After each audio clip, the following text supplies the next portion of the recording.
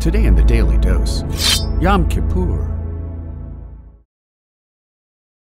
During the 10 days of awe that mark the beginning of Rosh Hashanah and Yom Kippur, practicing Jews believe that God judges all living creatures, inscribing the names of the righteous in the book of life, while condemning the wicked to death. For those who fall somewhere in the middle, Jews perform teshuvah, or repentance through prayer, good deeds, and reflection on past mistakes. After the 10 days of awe, the Torah commands all able-bodied Jewish adults to abstain from food and drink between sundown on the night before Yom Kippur and nightfall the next day, including restrictions on bathing, using cosmetics, or engaging in sexual relations, under the belief that fasting cleanses the body and spirit in a way that removes the worshipper's focus on material possessions and superficial comforts. Because both High Holy Day celebrations include special liturgical texts, songs, and traditions, rabbis and their congregants read and sing from the Machzor, while on Yom Kippur, the first of 5 distinct prayer services take place from the evening before the holiday to the last service just before sunset the following day.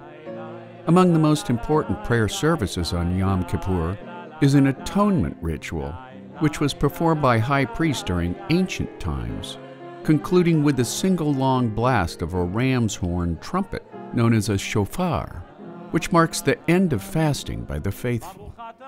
On the eve of Yom Kippur, friends and family gather for a bountiful feast that must be completed before sunset, which helps the faithful gather enough strength for the next 25 hours of fasting.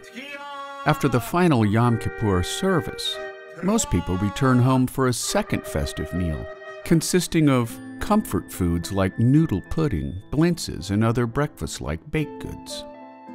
Ultra-religious Jews dress in white during Yom Kippur, which symbolizes purity, while many married men wear kittles, or white burial shrouds, to signify their salvation through repentance, making Yom Kippur the Sabbath of all Sabbaths for practicing Jews everywhere. And there you have it, Yom Kippur, today on the Daily Dose. Get your nerd on with the Daily Dose. And if you enjoyed today's episode, share the link with a friend or colleague so that they too can learn something new every day.